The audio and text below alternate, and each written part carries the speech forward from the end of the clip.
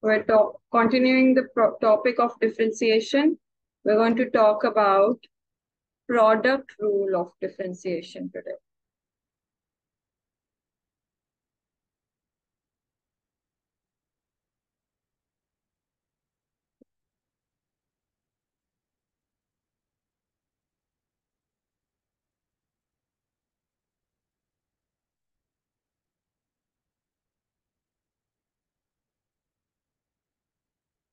Okay.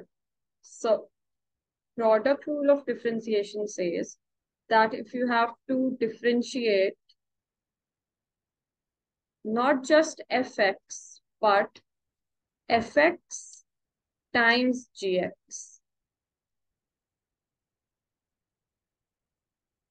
then the rule for differentiating that is you derivate fx and multiply gx with it. Then you write plus, and then you write fx as it is and multiply g prime x with it.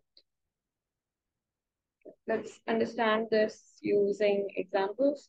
The first example is that y equals x square sine x.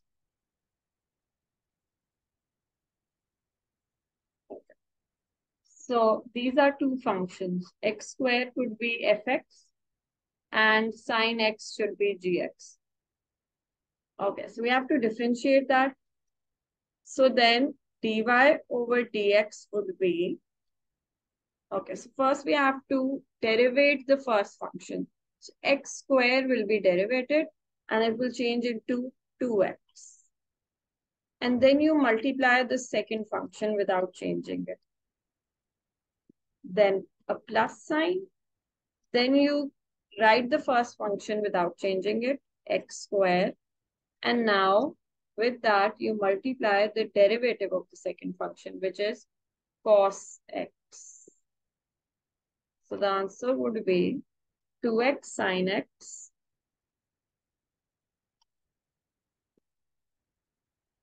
plus x square cos x.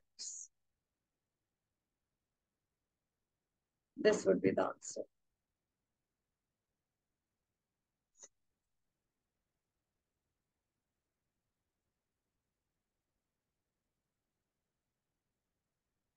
Two x sine x plus x square cos x.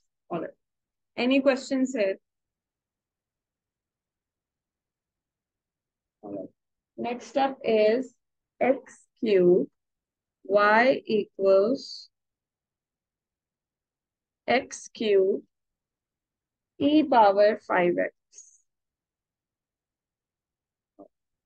So let's apply product rule on this. So I'm going to derivate x cube, which is going to be 3x square, finding dy over dx equals, okay. And e power 5x remains the same. Then plus, now x cube remains the same. And we derivate e power 5x, which we know is e power 5x times 5.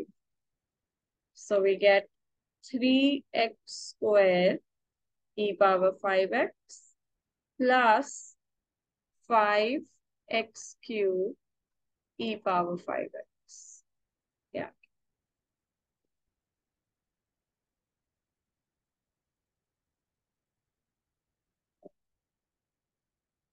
Next is y equals bracket 6x minus 1 times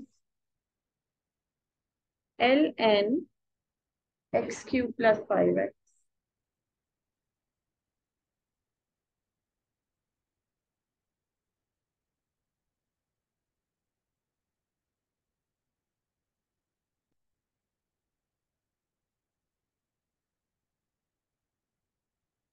Okay, apply product rule on this. So 6x minus 1 gets derivated first. That would give us 6. And the second function remains the same, ln x cube plus 5x. Plus sign. Now the first function remains the same, 6x minus 1 times the derivative of ln x cubed plus 5x, which is, let me just write down the formula for that. Ln fx when derivated becomes 1 upon fx times f prime x. So that would give us 1 upon x cubed plus 5x, and then in brackets we have to derivate x cubed plus 5x again, which is going to give us 3x squared plus 5.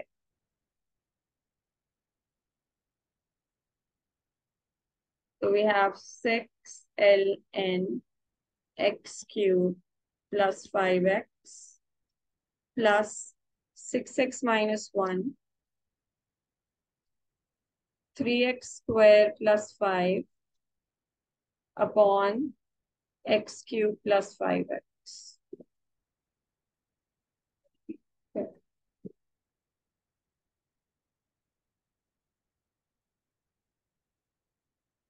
All right.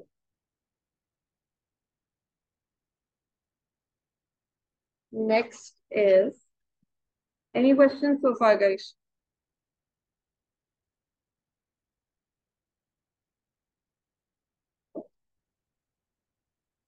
Next up is, find the equation of tangent to the curve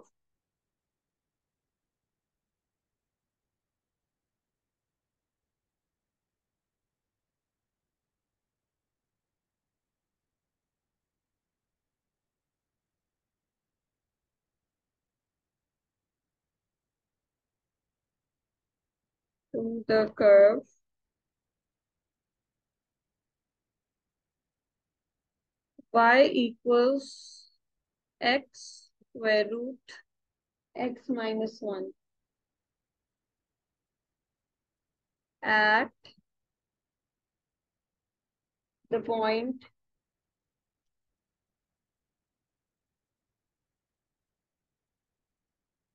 five comma 10. Find the equation of tangent to the curve y equals x square root x minus 1 at the point 5 comma. Correct. So we know how to find the equation of tangent. It's y equals mx plus c. And we know how to find m. We derivate this given equation and then substitute 5 in it to get the slope. Okay. So let's derivate y. So again, we have two functions. This function times this. So we apply the product rule. So derivative of x is 1. And then the second function just gets multiplied with 1. Plus sign. The first function is just x. Derive the second function. The second function is x minus 1 whole power half. Square root is power half. Power comes down. And x minus 1 powers becomes 1 less. So half minus 1 is minus half. And then you need to derivate x minus 1 again. But that's just 1. So times 1, write it or don't write it. So I'm getting dy over dx is coming out to be square root x minus 1 plus x in the numerator, 2 in the denominator, and I'm writing the square root in the denominator, x minus 1. Okay, I have to find slope from here. So I can substitute 5 in place of x. So I get square root 5 minus 1 plus 5 upon 2 times 5 minus 1. So that would give us 13 by 4. So the slope or the gradient of the tangent is 13 by 4. Okay. It's going to be y equals m, which is 13 by 4, x plus c. So x is 5, y is 10.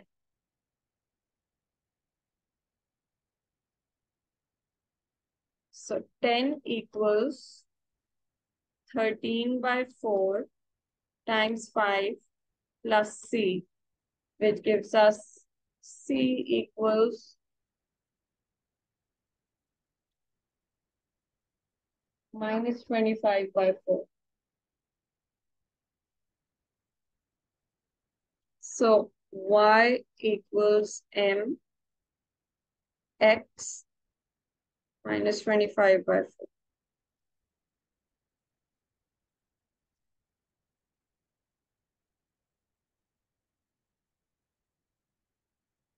Okay. कोई question है तो please पूछो.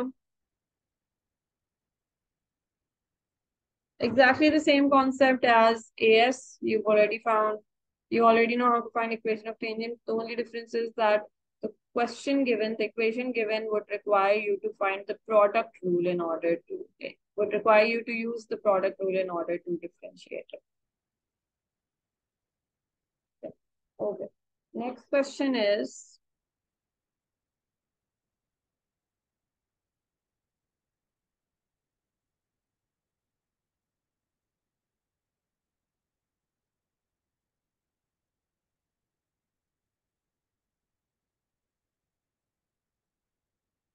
find the coordinates of the stationary point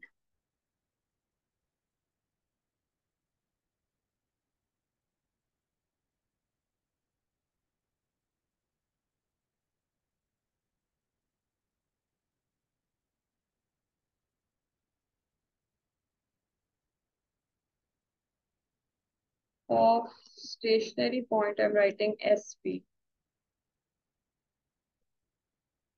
Let me just open a new board.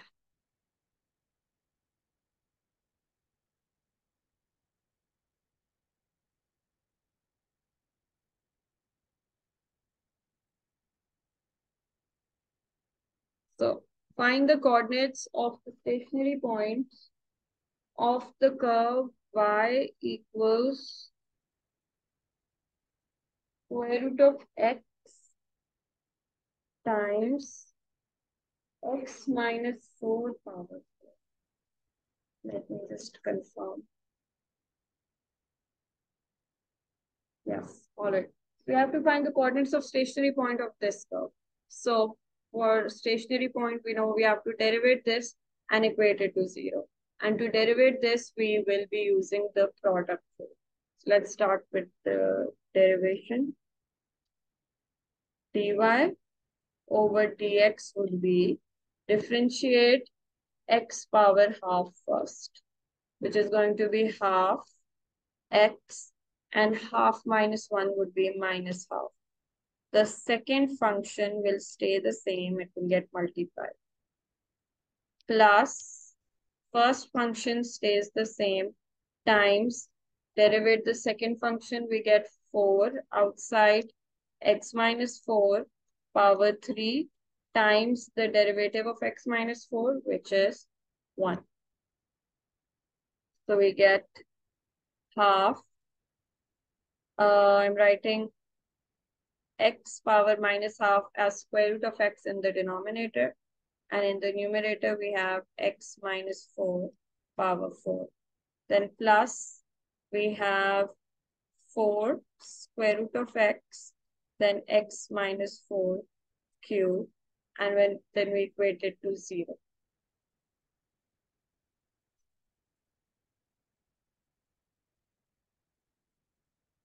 Okay. Now we have to find the value of x. So I'm going to take LCM first. So to change it into a single fraction, it's going to be x minus 4 power 4 plus 2 and 4 gets multiplied, it becomes 8, and square root of 8, square root of x and square root of x gets multiplied, it becomes x, and then x minus 4 whole cube, and I can write 2 square root of 2 here, and equate 2 square root of x equals to 0. First step, take LCM. I hope you know that 2 square root of x times 4 square root of x is 4 times 2, 8. And square root of x times square root of x is just x. So that's where we got the 8x from. Now the denominator will go to the other side, get multiplied with 0 and get eliminated. So I'm just removing that from the picture. Okay. Now take x minus 4 whole power 3 common.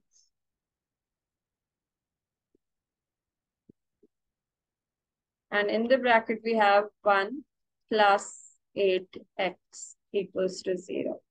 So we're getting x minus 4 power cube equals to 0.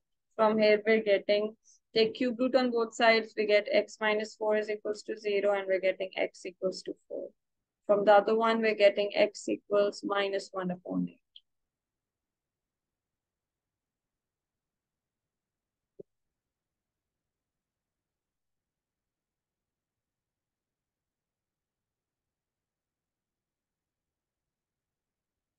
Hold on, I think I made a mistake.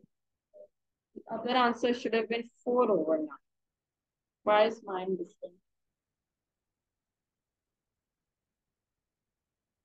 Did I miss?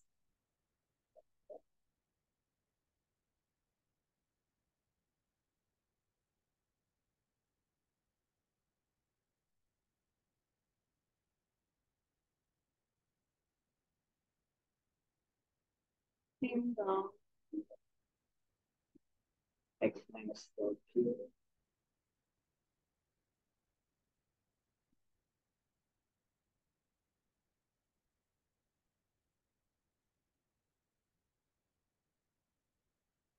मैंने क्या गलत किया?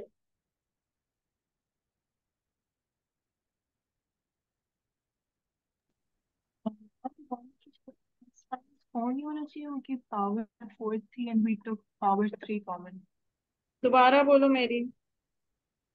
हमें one की जगह x minus four नहीं रखना चाहिए प्लस एट एक्स के साथ, क्योंकि पावर एक्स माइनस फोर की फोर थी और हमने क्यूब जो है कॉमन लिया है. Exactly. Yes. Thank you. Yes, that is good. So यहाँ पे x minus 4 whole cube common लिया था. So yes, inside we should have x minus 4. Okay. Thank you. So we'll have to fix the second bracket. The second bracket is, okay. So it becomes x minus 4 plus 8x equals to 0, which is 9x minus 4 equals to 0, which is 9x equals 4 upon, x equals 4 upon 9. Yes. That is, yes, what's written in the answers. 4 upon 9. Okay. Thank you, Mary. All right. So we have to find the coordinates of the stationary points. We also need y. So when x is 4, substitute this here in the original curve. And when x is 4 over 9, substitute it in the original curve. And we get, when x is 4, we will get 0. And when x is 4 over 9, we will get 106.55. Let me see, what do we get in fractions? Hold on. So square root 4 upon 9 times bracket 4 over 9 minus 4 power 4, which is coming out as a decimal. So it is y equals 106.546. So correct to three significant figure is just 107. Let's say it's not rounded off. So the coordinates of the stationary points are 4 over 9, comma 107 वैसे कर ही लेते हैं, but those are the instructions of the paper. Non-exact answer has to be rounded to 3 significant.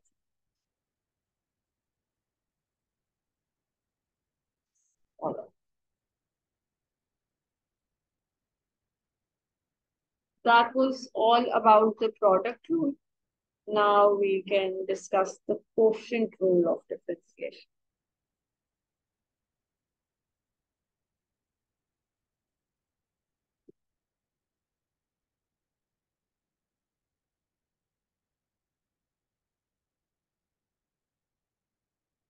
Quotient law. Product rule is related to multiplication of two functions. Quotient rule is related to deriving fx upon gx. So the rule for that is you derivate f prime x and you derivate fx and write gx with it. Then comes a negative sign this time. And you write fx and times the derivative of gx divided by whole square of the function in the denominator. That's the quotient law. Example would be y equals sine x upon x. So let's start by derivating sine x, which is cos x, then write gx without changing it, just multiply a negative sign, write the numerator function sine x, and then the derivate the denominator function. So derivative of derivative of x is just 1 divided by denominator square, which is x square. So we have x cos x minus sine x upon x square.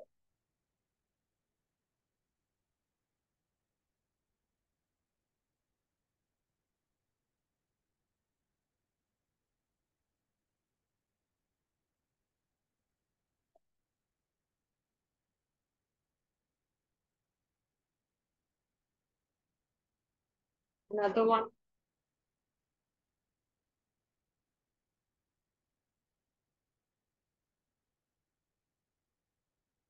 Y equals x upon cos x.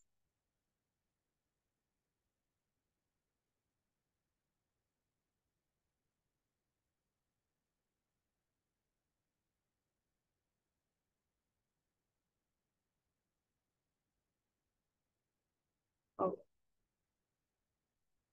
Okay, so the derivative of that is going to be dy over dx equals, should have written dy over dx here as well. Okay, so dy over dx would be x, derivate x, which is 1, then multiply the lower function with that, cos x minus sine, keep x times, derivate the denominator function, which is going to be minus sine x upon cos square x in the denominator. So we have cos x plus x sine x upon cos squared x.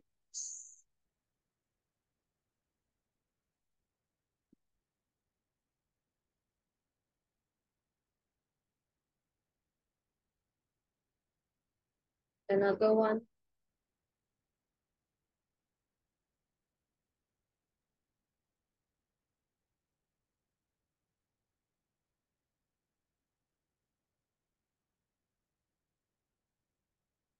Y equals x plus 1 in the numerator and the denominator has square root 1 minus 4. Okay, I'm going to give you guys 3-4 minutes to do this on your own. सब इधर हैं, other than Fazil. I know Marine is here. यहीं हो? Yes. Fazil इधर ही हो? Question करो ये. Yes, miss. Okay, इसको ट्राई करो फिर.